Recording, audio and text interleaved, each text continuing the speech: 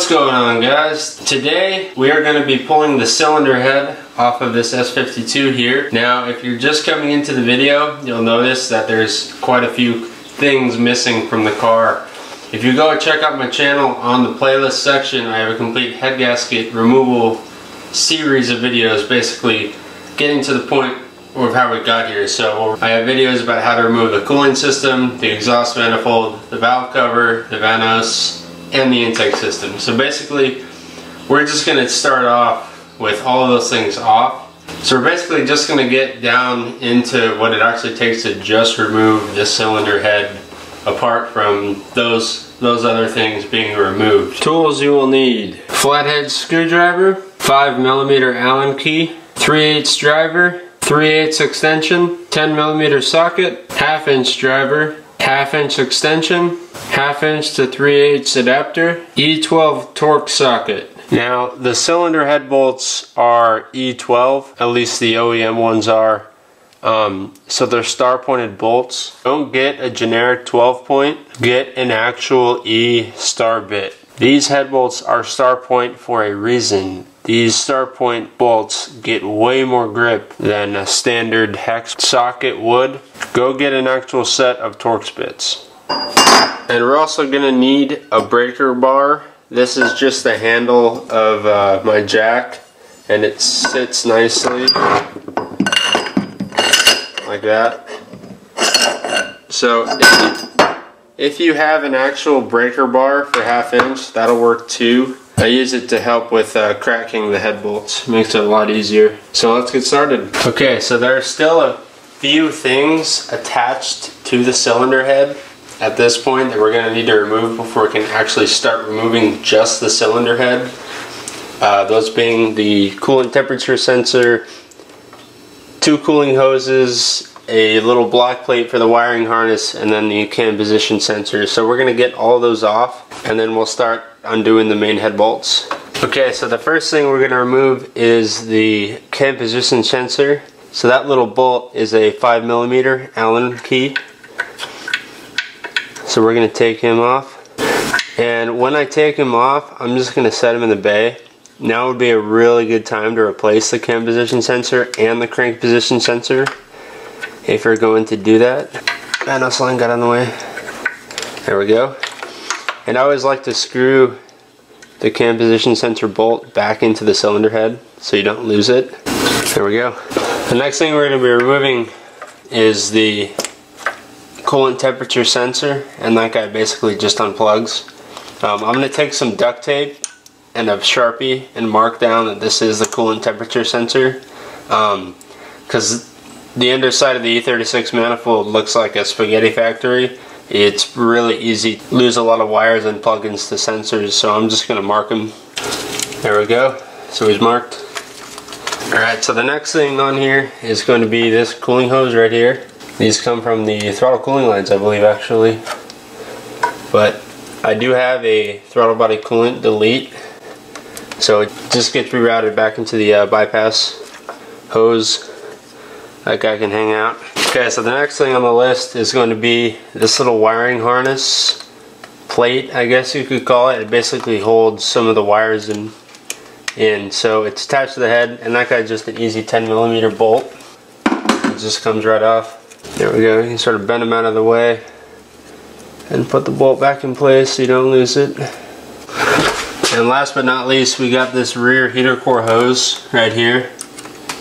That's attached to the back of the cylinder head. And he also just unscrews the clamp,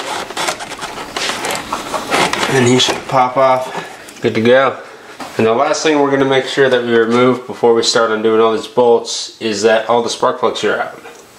So if you haven't taken out the spark plugs yet, now is a good time. This is a 16mm spark plug socket. A good way to get them out is to use one of your coils. You can just stick them down in there, and most of the time the coil pack will pick out the plug. Okay, now from here is where the fun begins. So before we start unbolting all 14 of the cylinder head bolts, there are 2 bolts on the front section of the cylinder head. They are both 8mm Torx bolts, and I like to use a 3/8 driver with a small extension and then a 1/4" adapter to the E8 because I don't have an E8 in 3/8 drive. I wish I did, but there's one right here at the top of the head, right next to the camshaft position sensor, one right there, and then the last one is going to be in this little pocket, this little hole right here by the main timing chain. I do see a lot of people forget about this bolt and they can't get their head off because it's still in place. It's in a little hole down here, if you can see that, and a lot of times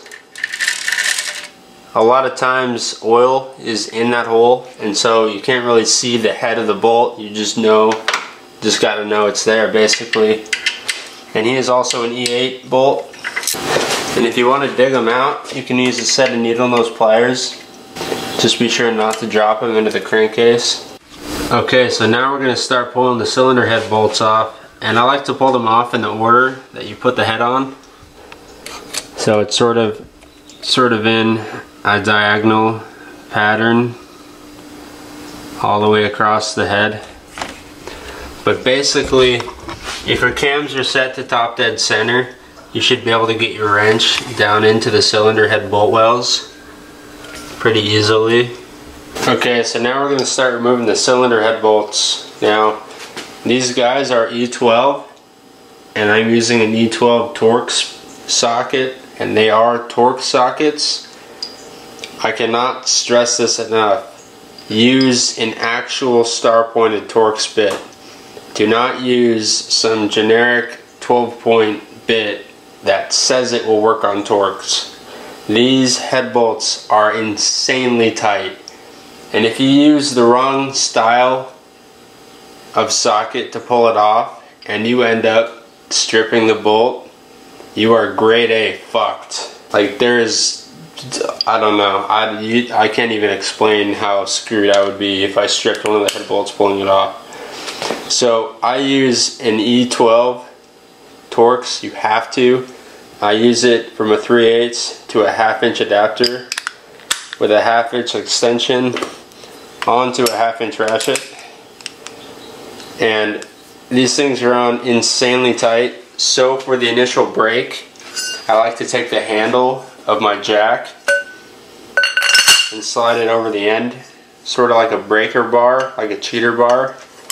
And it cracks them all loose pretty well. They will still put up a fight even with this setup because they are on that tight.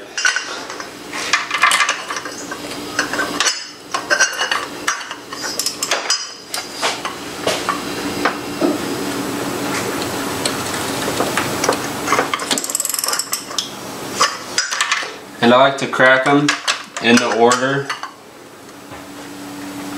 that they get installed in.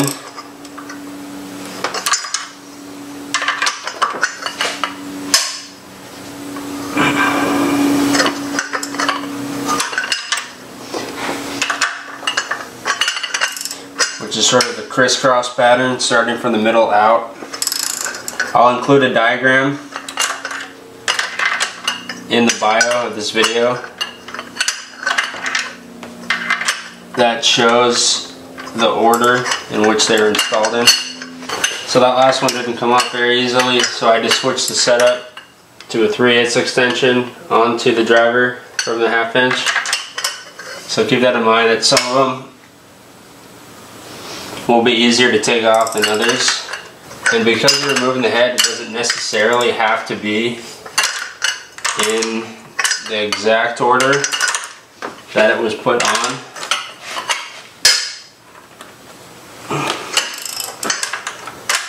Just in a similar one, so you sort of break the bolts evenly. I know some people who just outright take them off one by one down the line. I prefer not to do that. Some bolts are going to be easier to get to with the wrench than others. But I can imagine if you're doing this without the breaker bar, it would really suck.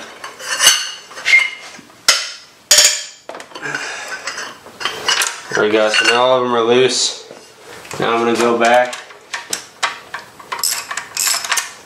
and make sure all of them are actually loose.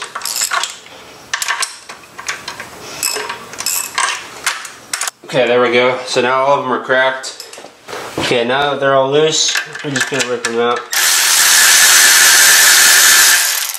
Now keep in mind, you're probably not gonna be able to get them out, but once you get them loose, you'll notice that when you start to spin them,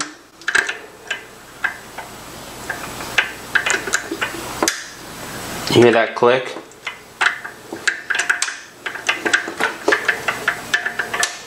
What that means is that little click is that the threads are backed off enough to the point where it's jumping on the last thread and jumping back up and down. So if you can back it out to the point where when you just spin it, it just clicks, it means that it's basically off. So if you want to go after the head bolts and get them all out, you can do that.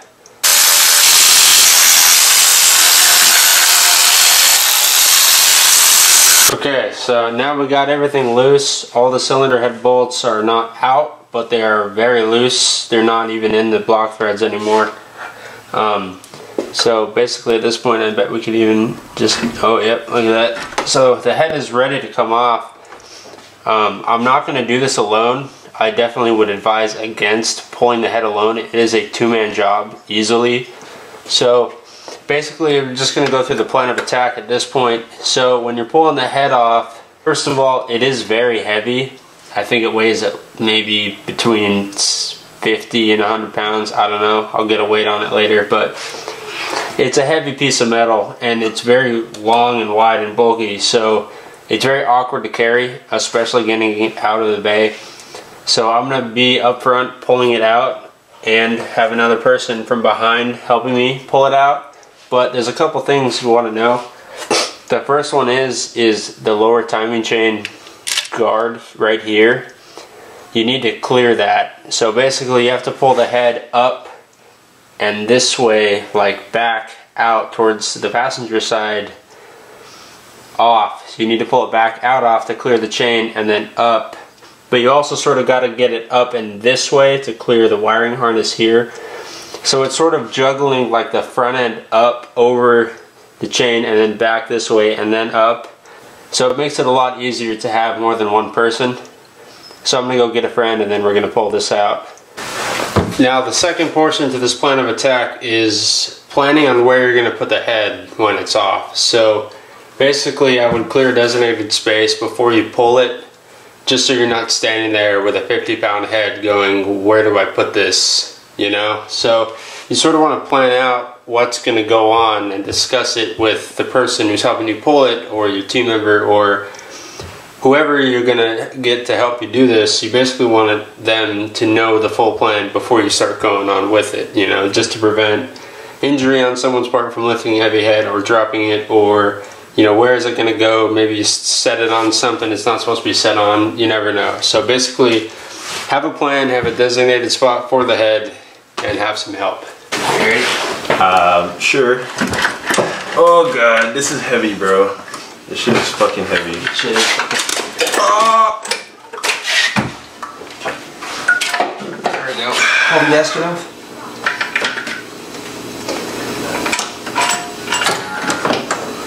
There we go. You got it? Yes, sir.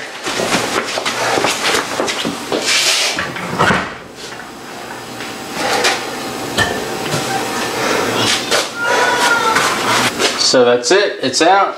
There's only one thing to note.